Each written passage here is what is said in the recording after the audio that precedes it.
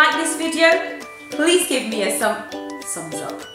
Hi guys, hope you're well and thanks for joining me in my kitchen. Now today I've got a very tasty and delicious, very easy, my version of the Karahi chicken. We love it and I hope you guys love it too. And if you're new here and you like food, hit subscribe and click notify to stay up to date with new recipes every week. And if you like this video, please do give me a thumbs up. And with that being said, let's get started. The ingredients that you will need are about 600 grams of chicken fillet that I've cut into large cubes, 2 medium onions and I've sliced that up into small pieces, about 3 tablespoons of cooking oil. I've got green coriander, some red onions sliced up and red and green peppers, and that we will use for garnishing. A couple of cinnamon sticks, some whole black pepper, a couple of cardamom pods, half a teaspoon of whole cumin, 1 tin of chopped tomatoes and I've blitzed that in a machine, about 1.5 tablespoons of ginger and garlic paste, some Karahi masala and I've got about 1 tablespoon, 1 fresh tomato, and the spices, 1 tablespoon of cumin powder, 1 tablespoon of coriander powder, 1.5 teaspoons of chili powder and 1 teaspoon of turmeric powder. Okay, first of all what we're going to do is heat up our oil, so I'm going to add that in. Also we're going to add in the whole spices and the whole cumin. And I'm just going to leave that in there for about a minute. Okay, now we are ready to add in our onions. We're going to cook the onions till they're nicely golden brown, but I will check on them to make sure that they don't burn.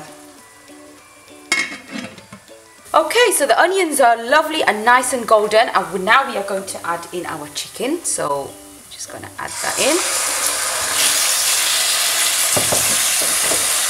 And I've kept the heat on low to medium and just give that a gentle stir.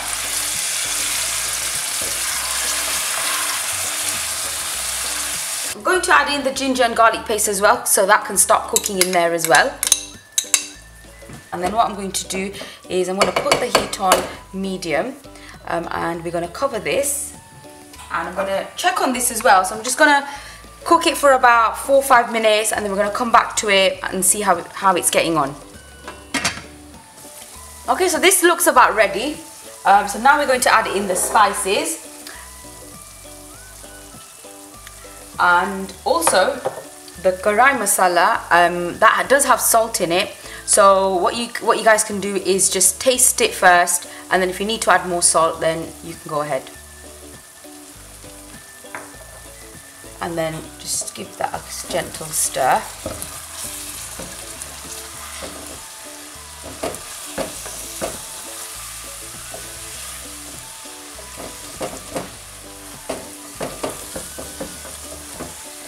And also we're going to add in the tomatoes as well. So I'm going to add that, the whole tin in. The fresh tomato as well. I've taken the skin off. So what I did was I poured some hot water over the tomato and then peeled the skin off and then chopped it into small pieces. And now we're going to give that a stir again, and we're going to make sure that the tomato and all the spices and everything is mixed in nicely. And then what you can do is you can also add a little bit of water as well if you want to. I'm going to cover and cook this and let this simmer for about 5 minutes.